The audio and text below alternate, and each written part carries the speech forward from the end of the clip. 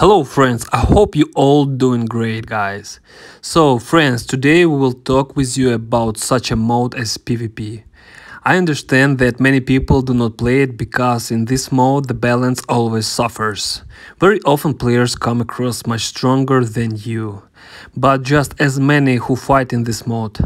What are the advantages of player who plays PvP?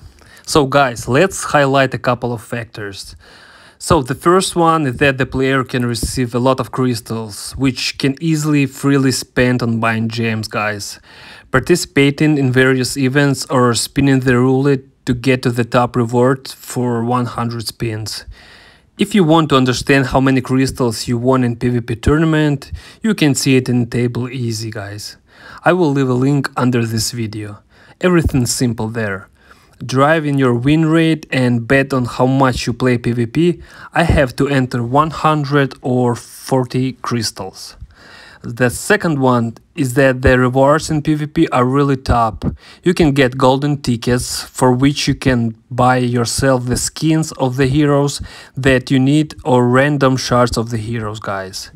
You are now sitting and thinking, yes, everything is cool, top rewards, but how can I win more? Today we will talk about the top set that should be used in PvP. Friends, starting to the top set, I ask you to subscribe to the channel, click on this video. This is the best reward for me, guys. Thank you all, and we're starting right now. And so guys, a few words about these heroes. This is our Iris, Sylvian, Cat and Lina. That's all. All other heroes are less playable in PvP, friends. Well, and the most importantly, what kind of gear to put on yourself and what kind of weapon to take. I will tell you right now. So let's start with the fact that you can no put on pets at all. They are all no use in PvP mode. They're useful. They're just for beauty, guys. From when they came up with the boost from pets to heroes, then yes, the picture can change and you can take them with you to PvP, but for now they're useless for sure. Rings here is already more interesting, guys. You can use lion rings, you will have more attack and more critical damage, but I will recommend you to use only bull rings, guys. They give you damage to enemies and in PvP your opponent is an enemy guy. Then damage protection increased by 10%, which is also very good. Well, if you have already developed your bull rings to the mythical state, it will give you +5 protection from damage from enemies. Those is turn out that the rings of the bull for the most part give you a lot of protection and a little damage. These are the best rings for hacking in PvP mode, guys. So now guys, let's talk about the book and which one to take. I have not yet split the top book for you guys, but I will definitely tell you in the future. And so the best book in PvP mode is the Book of Enlightenment, or it's also called the Book of the Owl. Why is she top? Well, just hanging here, because she also has a lot of protection in PvP mode. There are projectile projection and collision projection. Often there are such players who simply run swords and run towards you point blank. This is where this projection works, guys. Also, if you raise the Book of Enlightenment to the legendary state, you will receive +7 health.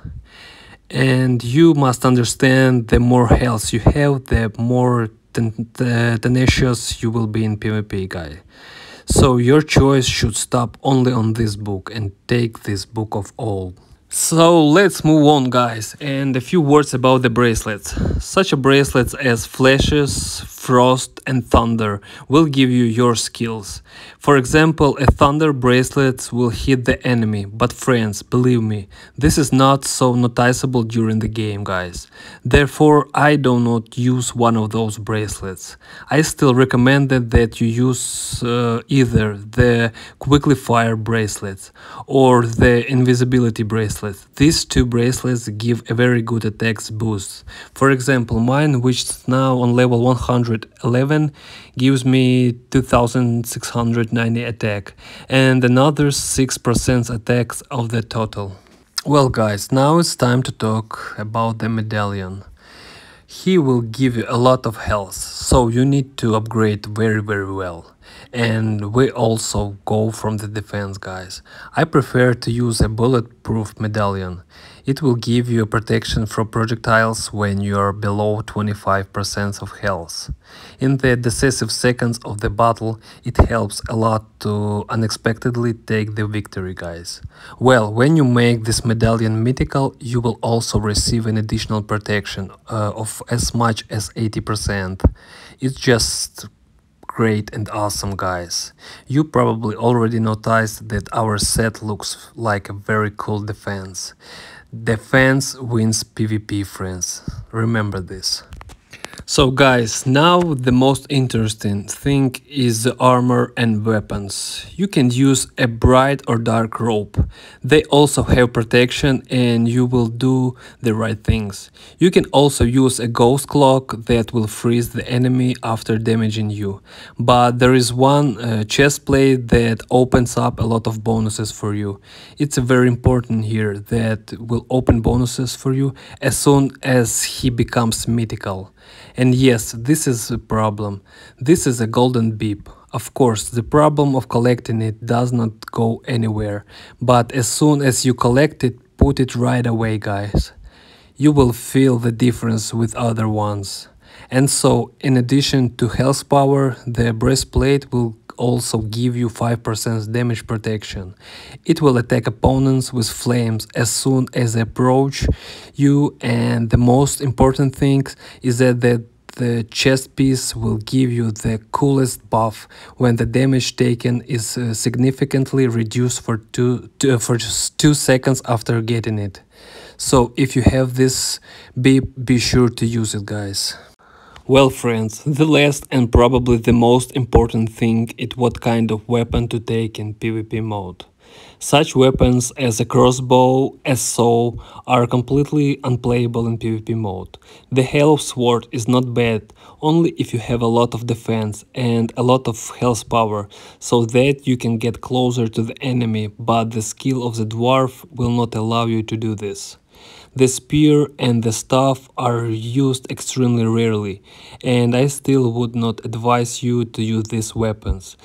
There are only 3 weapons left: a bow, a boomerang and the scythe. Much to my regret, I have to throw out the boomerang as it doesn't work on the mythic state in PvP mode. And here we have 2 favorites, braid and the bow. The scythe is stronger but slower. The bow is fast but weak. What do you choose, friends? I prefer to play it the same with the bow. It has a critical damage of 50% and attack speed is very fast. If you can point the cursor at the enemy, then it will be not difficult for you to play with this bow. No wonder this weapon is the most balanced and very first in the game, guys. And so now you see a full set in PvP mode. If you have such a set, play PvP, make yourself a big win rate, collect crystals. So friends, I hope you like this video and you will win more than this set. Thank you all for watching this video. Stay tuned and see you very soon. Bye bye, guys.